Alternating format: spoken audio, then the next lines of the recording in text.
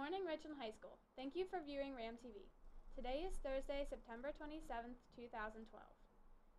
Student dismissal times are as follows. 2:30 Varsity Boys Soccer. Tickets for Friday's varsity football game will be on sale in the athletic office until noon on Friday. There will be a Spanish Club meeting on Tuesday, October 2nd, before school at 7 o'clock a.m. in Mrs. Dorch's room. Attendance is necessary if you plan on participating in the elementary school program this year. Please see Mrs. Dorch with any questions. Congratulations to the girls' varsity soccer team on their 7-2 win against Bishop Guilfoyle last night. The girls scored 6 second-half goals to pull away after going into halftime tied at 1 goal each.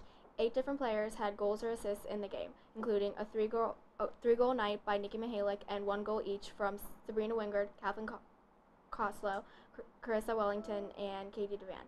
Sabrina also had 2 assists, and Brittany Mack, Morgan Miller, Ashley Rover, and Carissa Wellington all added 1 assist. Good job, girls.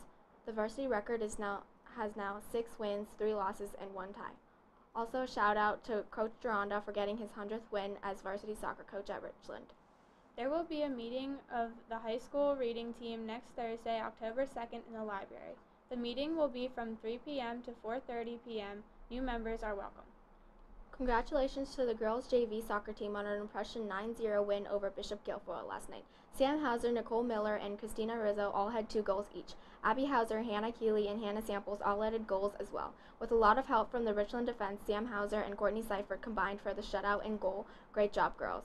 The JV record has now 5 wins, 2 losses, and 1 tie.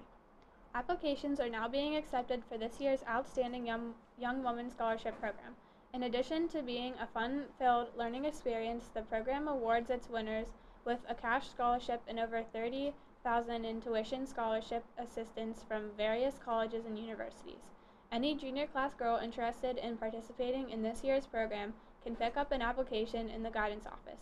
The deadline is October 29th. Homecoming Spirit Week. Today, Duct Tape Day. Friday, Red and Blue Day. T-shirts for the annual Pink Out game are on sale until Friday. Please fill out your order form and return to D112 Mr. Wintering's room or to any of the teachers who handed them out. Don't be stuck in last year's gear. Those students that order pink gear will be entered into a drawing. Attention Key Club members. There will be a brief meeting Friday morning at 7. Be prompt, please. Sign-up sheets for the stadium cleanup are outside Mr. Wintering's room, D112. The first huddle meeting for Fellowship of Christian Athletes will be on Friday at 7 a.m. in the LGI room. Breakfast will be served.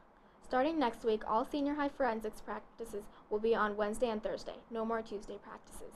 We are planning a blue out for this homecoming game on Friday, September 28th versus Bishop McCourt. There will be a student tailgate at 5 o'clock in the parking lot. Please come show your support.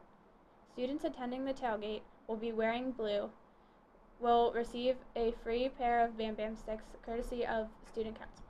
The junior high Lady Rams soccer team improved their record to 5-1 by defeating Forest Hills 8-5. Midfielder M. Hill had her second hat-trick, 3 goals, in back-to-back games. Striker Mara Traybold scored 2 goals. Midfielders Allie Mattis, Sydney Worshel, and Allison Petula each scored 1 goal. M. Hill assisted on 2 goals, and Sammy Felton, Allie Mattis, and Emily Facci each assisted on 1 goal. Keeper Harmony Ackroft stopped all shots she faced in goal. Awesome job, girls. The junior high Lady Rams host Somerset tonight at 5:15 on Hurlinger Field. 7th grade intramurals scheduled for today has been canceled. It will be rescheduled at a later date. As always, please check the school bulletin and Power School for all announcements. Random fact of the day. Enough duct tape is produced each year to wrap around the equator 12 times. Have a great day. Duct tape!